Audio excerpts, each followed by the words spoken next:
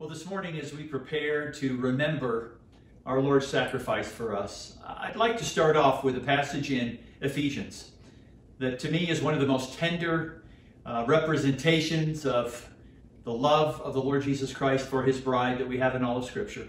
It's a very familiar passage. It's one that we use all the time when we challenge husbands to love their wives. And we find it in Ephesians chapter 5, beginning in verse 25.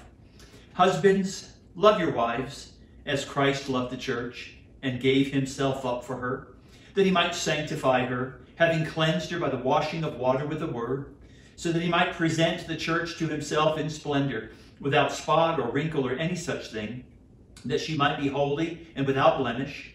And then down to verse 29, it talks about Christ nourishing and cherishing the church because we are members of his body. And then Paul says this mystery is profound, and I'm saying that it refers to Christ and the church. I think so often we in the church underestimate how much Jesus loves the church. We see in this passage that he loved her so much that he gave himself up for her. And we know that this is a direct reference to his crucifixion on the cross. He shed his blood. He gave his life in order to save his bride. He uses the word of God to cleanse her, to wash her, because his goal is that one day she will be able to be presented to him as the groom in splendor, without any spot or wrinkle or any blemish whatsoever. He nourishes the church, he cherishes the church, he cleanses the church, he washes the church. He uses his word to correct her, to chasten her, to direct her, all so that one day we will, as his bride, be able to stand before him completely and perfectly holy and without blemish. This is how special, how precious the bride is to Jesus. And so, kind of laying that groundwork as introduction to 1 Corinthians chapter 11, where I'll invite you to turn now. We now come to the celebration of that very act by which the husband gave himself up for his bride. And in this 11th chapter of the book of 1 Corinthians, Paul is speaking to immature believers, Christians that have largely misunderstood what it's all about, Christians that have been saved from all walks of life, all form of religions, all different levels of economic wealth and prestige. We're talking about the wealthiest of the wealthy who lived in Corinth, all the way down to the day laborers, the slaves, who literally were the property of others. And so it's easy to understand how they, made mistakes, how they misunderstood or misjudged the value of what they were doing. It's easy for us to understand how they fell into the trap of just going through the motions instead of really understanding the heart of the matter. And so as Paul launches into this chapter, he is going to have harsh words for them. I'm so thankful that there was a church at Corinth. I'm so thankful that there were believers who just misunderstood so many things, just missed the mark in so many ways. I'm grateful to them because the book of 1 Corinthians has become to us today just a treasure chest of not only learning how to correct our behavior, but so much more than that, and especially in teaching us how to better understand the heart of God. In the very beginning of chapter 11, Paul commends the Corinthian believers for the way they handled that whole head covering question, and we are not going to go there this morning. But he just said, you guys are doing a great job at remembering what I instructed you to do. And so I commend you in it. But then when we get down to verse 17, and we begin the discussion now on the Lord's Supper, he says, but in the following instructions, I do not commend you. Because when you come together, it is not for the better, but it's for the worse. And just a little bit of background information, it was very common in first century Christianity that every time believers got together just as what we would call today a potluck, just the opportunity to eat together, to fellowship together, to visit together, to love on each other, to share food and to enjoy each other's company. Many times, if not every time, there was this kind of gathering. The church would finish their love feast together, their potluck together, with the celebration of the Lord's Supper. And they would take advantage of that opportunity to remember what the Lord had done. And so Paul now needs to address what the love feasts had turned into. And he said, first of all, it's not for the better that you're getting together. In fact, it's worse. And maybe another way of saying that is that God would be happier, believers, if you didn't get together and have a love feast and then celebrate the Lord's Supper, if you're going to continue to do it the way you're doing it. And so for more understanding of that, he continues in verse 18 with this, for in the first place, when you come together as a church, and we're going to assume in someone's home, probably a wealthier person's home that was larger and had room for everyone to gather, he said, I hear that there are divisions among you. And he said, and I believe it in part, because we know in the very beginning of 1 Corinthians, he dealt with that whole subject of divisions and how everybody was kind of choosing their favorite person, their favorite apostle, their favorite disciple, their favorite Bible teacher. And they were allowing their personal preference to really just kind of more or less divide everybody up into competing groups. And as we understand today, just human nature would take us to the place where, my group's better than your group because my teacher's better than your teacher. And all the reasons why, you're inferior. And so, the very gift of God to the church in a multitude of teachers and scholars and folks that really helped others understand the Word of God, and instead of seeing it as a blessing and as a gift from God, it turned into this competitive, divisive mechanism. And so Paul says, I'm kind of hearing through the grapevine that you are all divided up. And he said, I believe it because I've seen it before. But then in verse 19, he makes this incredible statement. For there must be factions among you. There must be divisions among you. And the word there must be is really just another way of saying it is necessary, or it is a necessity that there are these division opportunities available in order that those who are genuine among you may be recognized.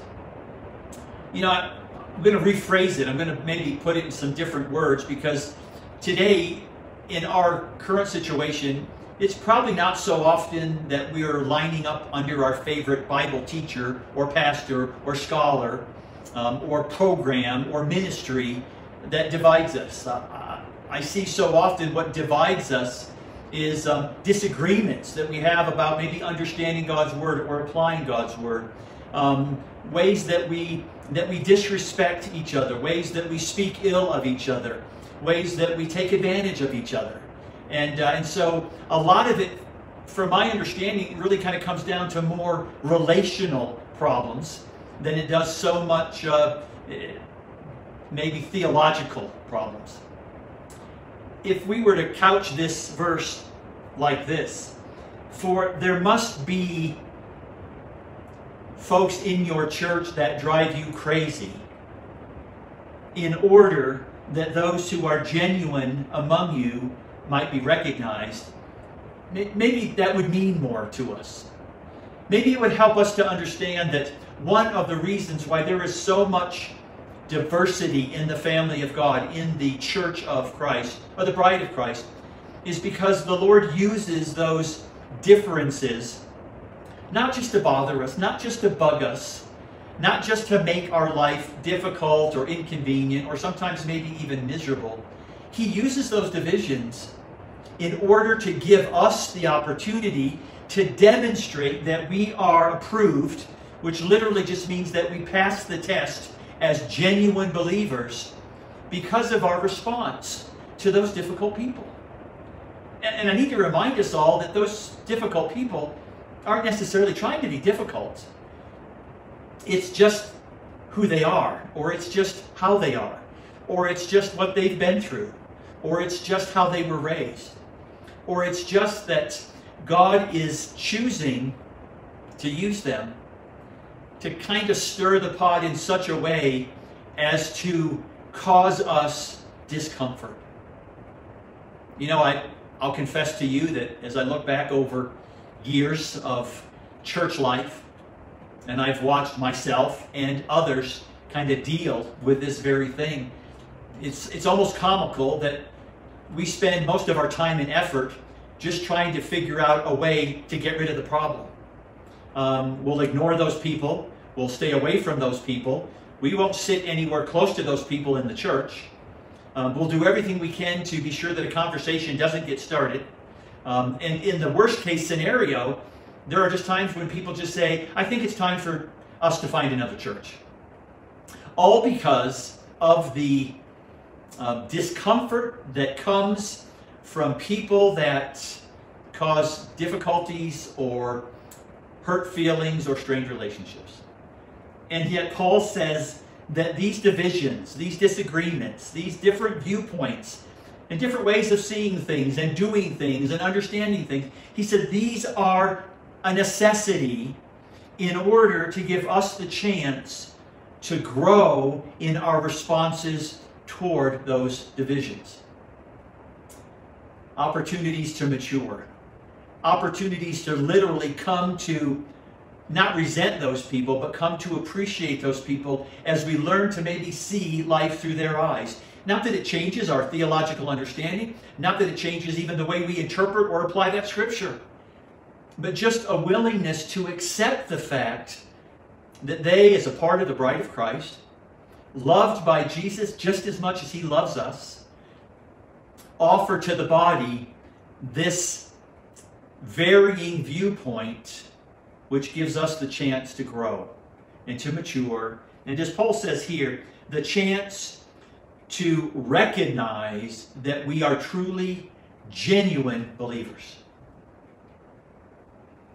He goes on, verse 20, to say, so when you come together for this agape feast, this love feast, he said, I need you to understand it is not the Lord's Supper that you eat. I don't care what you call it. I don't care what you're doing.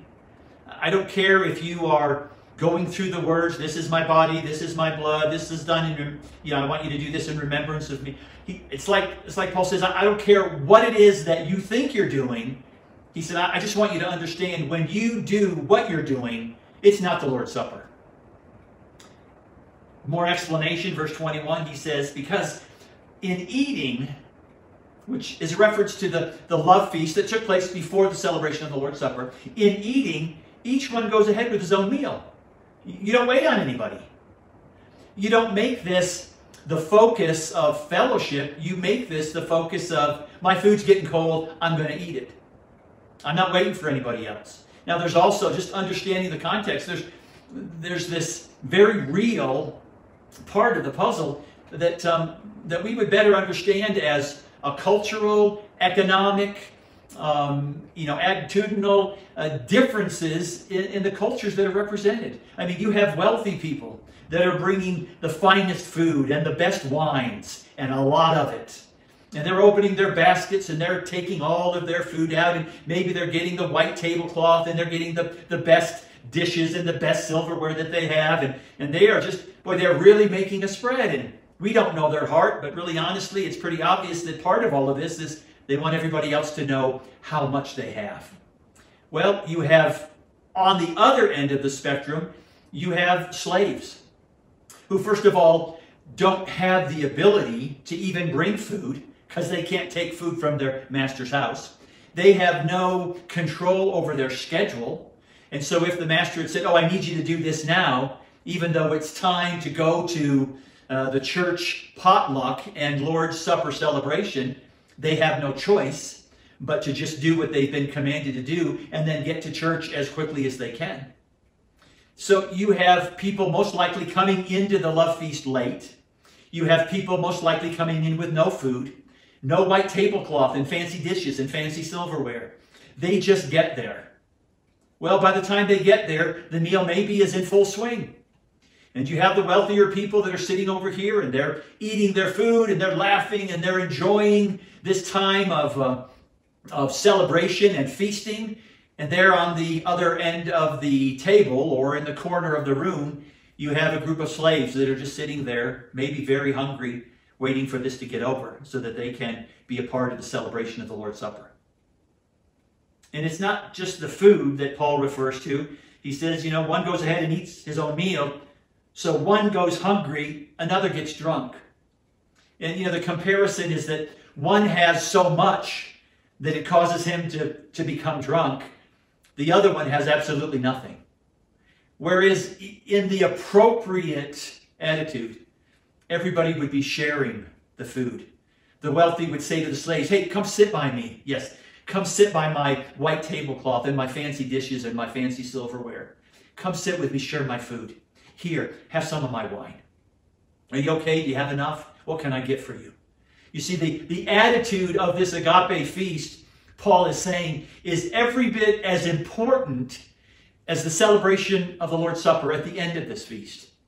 And so because there is such disparity, because there's such selfishness, because there is such hurtful, inconsiderate, unthoughtful treatment being kind of sent in one direction from another direction, the whole flavor, the whole atmosphere is absolutely the polar opposite of the heart of God. And so Paul continues, what? Do you not have houses to eat and drink in? I mean, if you're going to treat each other this way, can't you do this at home? If you're going to just selfishly eat all your own food, all by yourself, can't you do that at home? Or do you despise the church of God? And that's so critical. By your actions, by your selfishness, by the way you're looking down on others, the way you're treating others, the way you're belittling others, the way you're not thinking of others. He says you are literally despising the church of God.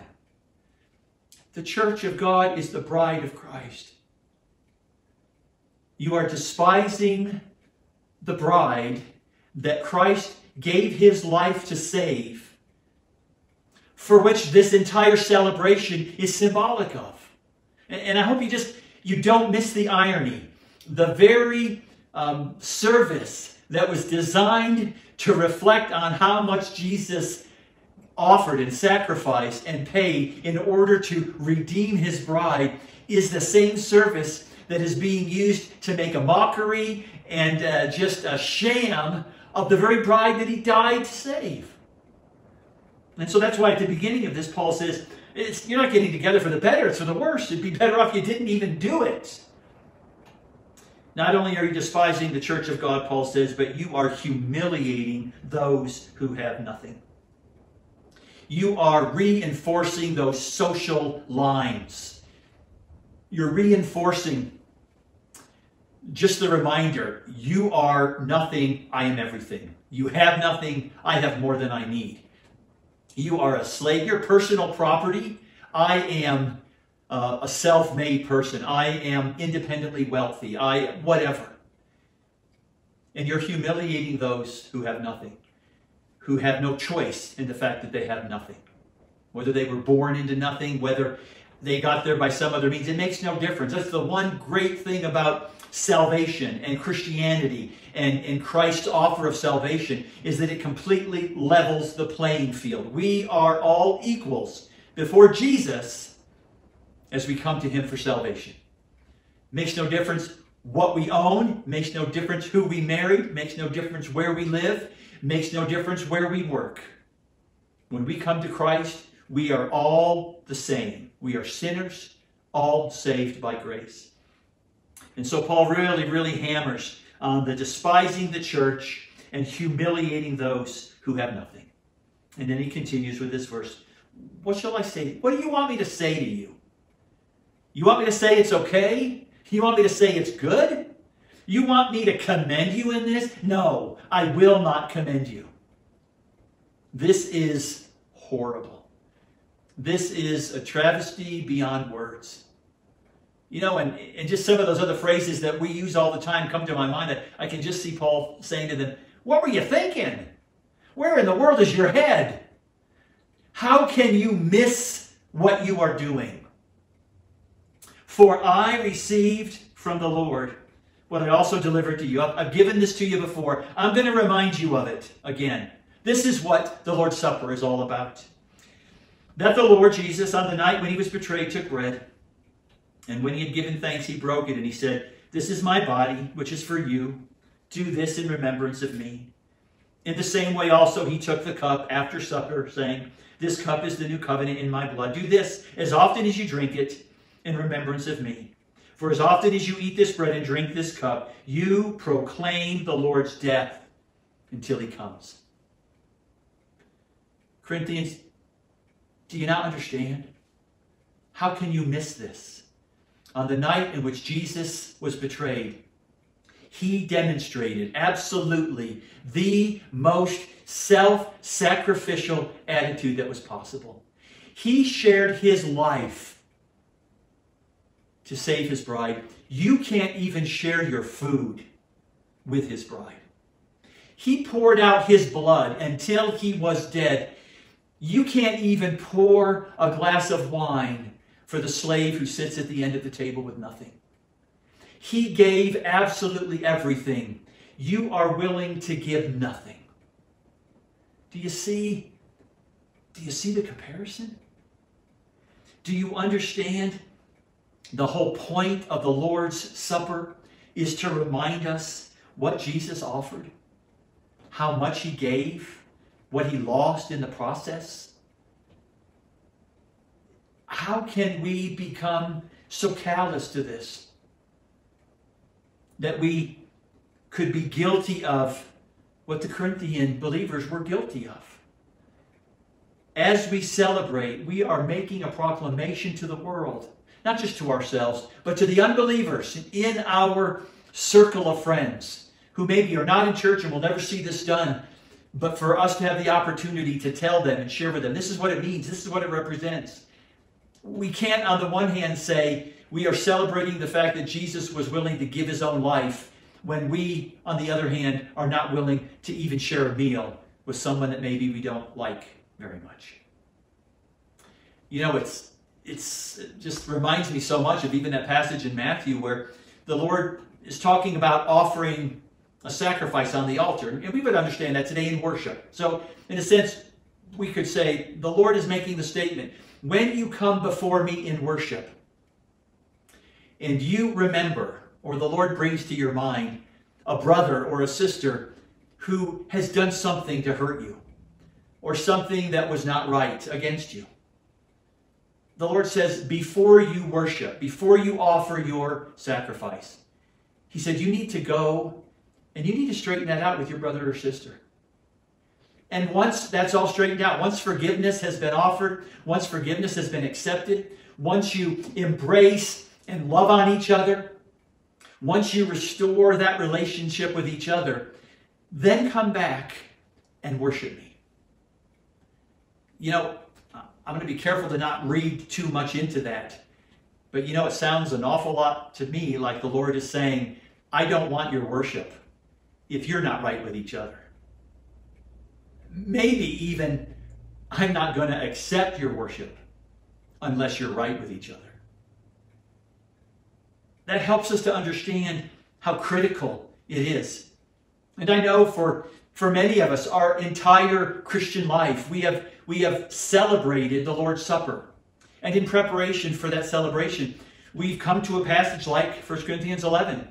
And we've skipped over these first verses and we've just focused on just these last verses that we read together. As though the only thing that we really need to do to prepare to celebrate the sacrifice of Jesus for our sins is just to be sure we're okay with him. Lord, forgive my sin. I repent of my sin. I submit to you. I come before you to worship you, to honor you, to remember what you've done for me by taking part in this celebration of the Lord's Supper. And yet, the other part of this that I believe is absolutely just as important is the relationship that we have with each other. And so not only should we be preparing for the Lord's Supper vertically by confessing our sins to the Lord and asking forgiveness, we really need to be doing that horizontally as well. And it doesn't happen every time, but there are times as we are preparing to celebrate that the Lord brings a person to our mind. And we know that our relationship isn't good. We know that there's a strain there. We know that there's either been hurtful things that have been said or hurtful things that have been assumed. Maybe we've allowed a third or a fourth or a fifth party to share with us some gossip they heard about this certain person that confirms what we're sure of. And yet we are unwilling to obey Scripture in what Matthew chapter 18 and verse 15 talks about. Whenever a brother or a sister sins against you, we are to go to them and we are to confront them. To give them the opportunity to say, I'm sorry, I didn't mean that. That's not my intention. Or I'm sorry, and yes, that was exactly my intention. But as the Lord convicts me about it now, I was wrong and I ask your forgiveness. That is an important part of preparation to celebrate the Lord's Supper. And yet I've recognized in churches all through my years on this earth, that's not a passage that's followed very closely very often. It isn't easy, it's awkward oftentimes.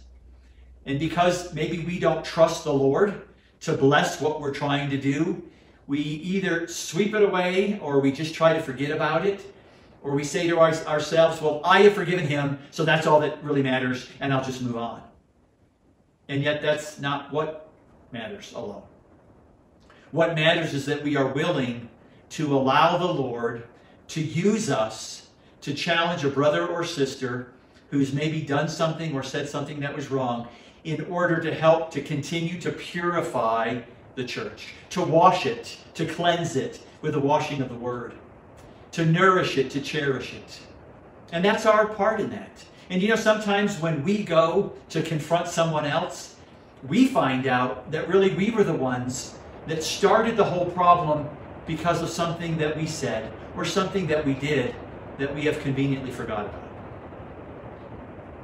This morning, I just want to encourage you, as you are spending time here in just a few minutes, preparing your heart to worship the Lord in the remembrance and the practice of the Lord's Supper, if the Lord brings someone to your mind, then let me encourage you to reach out to them.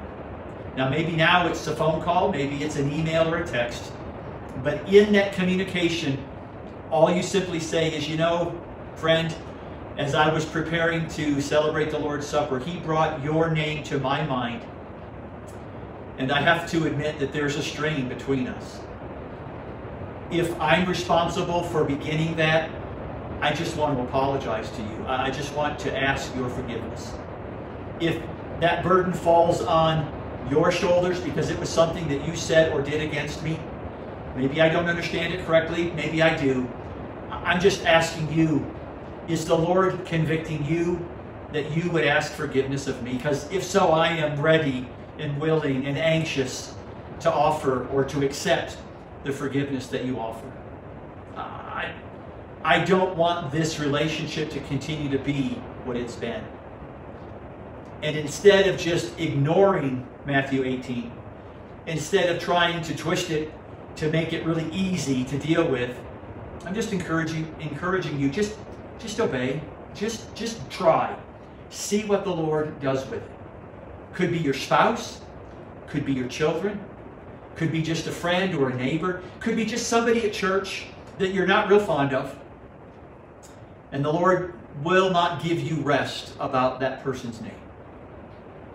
Because in order to really honor Jesus in remembering what He's done for us, we have to be just as right with each other as we are with God.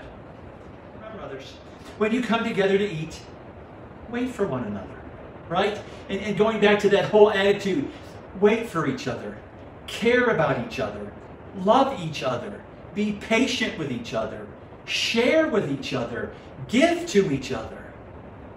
In the same way, Jesus might say, in the same way that I gave everything for you, give what you have to them. And then He says, if anyone's hungry, let him eat at home. If you can't wait that long, then get a snack, okay? Eat so that you're not starving when you get to this love feast. So that when you come together, it won't be for judgment, because you'll be able to act like believers who do love and care about each other. And then he says, about the other things, I'll give direction when I come. There's some other things I need to visit with you about, but I'm not going to take the time right now.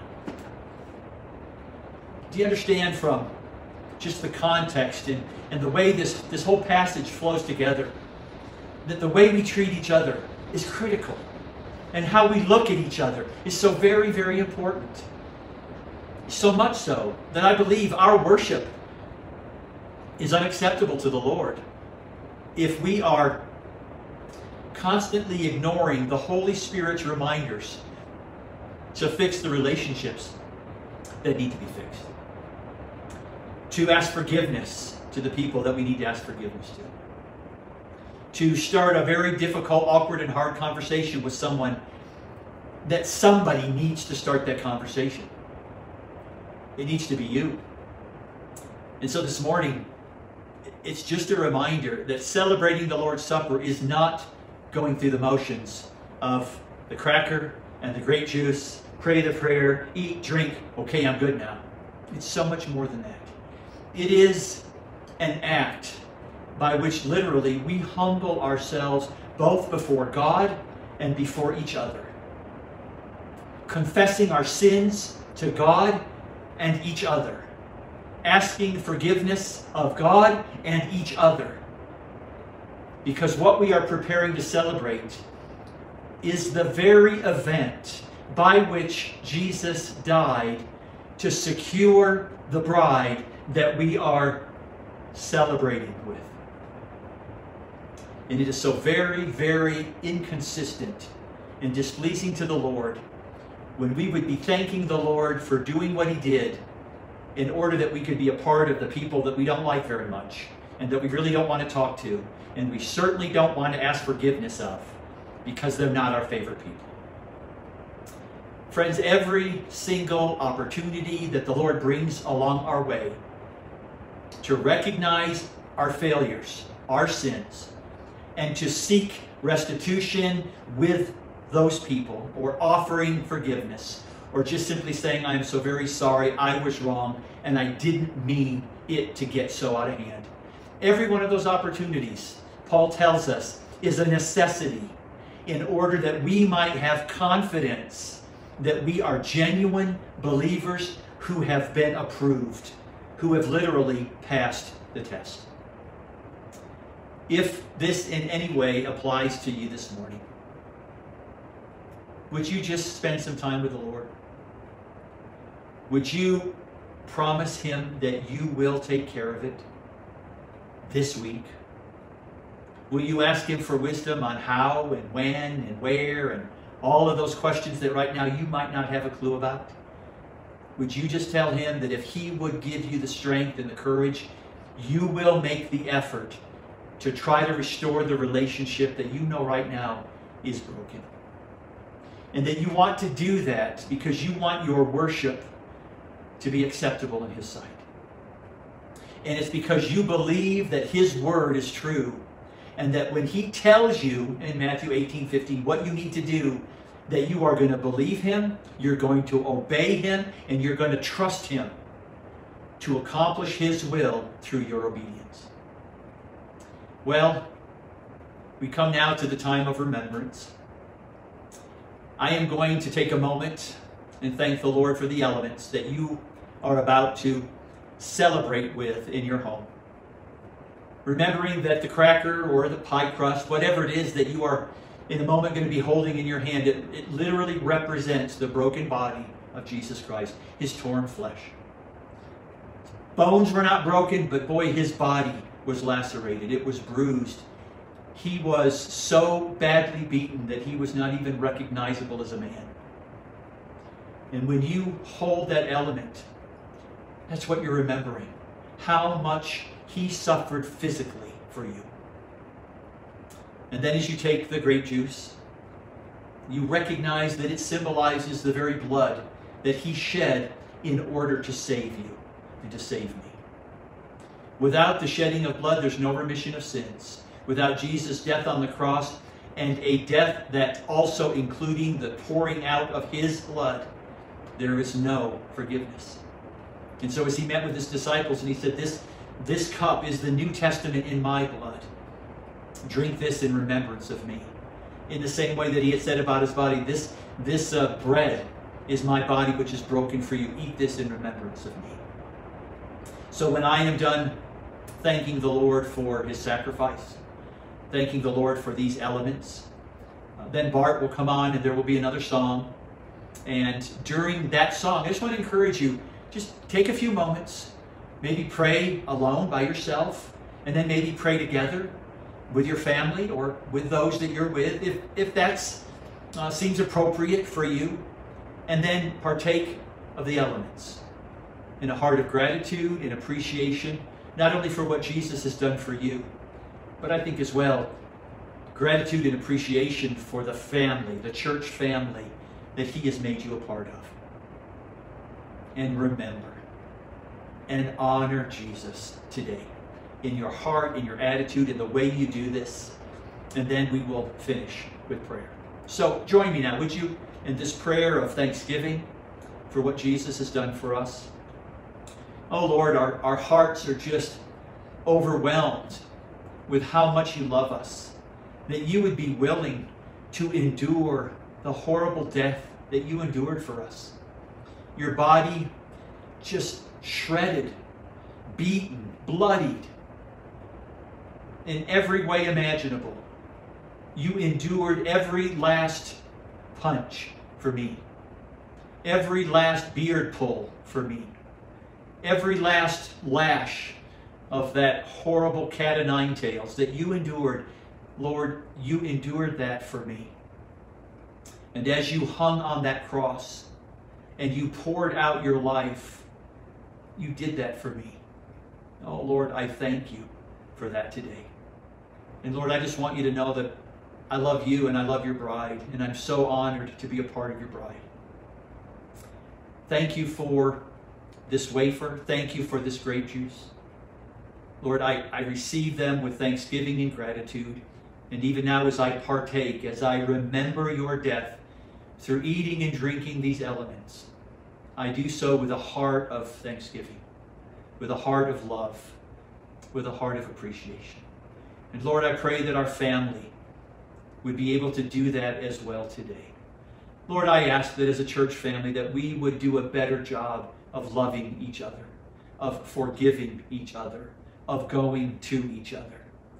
I ask, Lord, that we would be a family that is quick to forgive, that is even quicker to no longer hold that offense against the person who committed it. That we might know your blessing and that we might know the joy of your salvation that comes through the forgiveness that you offer to us so that we can offer it to others. We commit this time into your hands. We ask, Lord, that you would make it a powerful time in each of our lives, and that we would be different because of this time of remembering. And we'll thank you for it, and we'll ask all these things now in Jesus' name. Amen. Thank you so much for being with us today, and even now as you enter into this time of remembrance, I pray the Lord would move in your heart. I pray that this would be a very meaningful time. I pray as well that God would bless you this week, and he would continue to draw you close to himself, that he would continue to cleanse and purify his bride until he comes to take us home.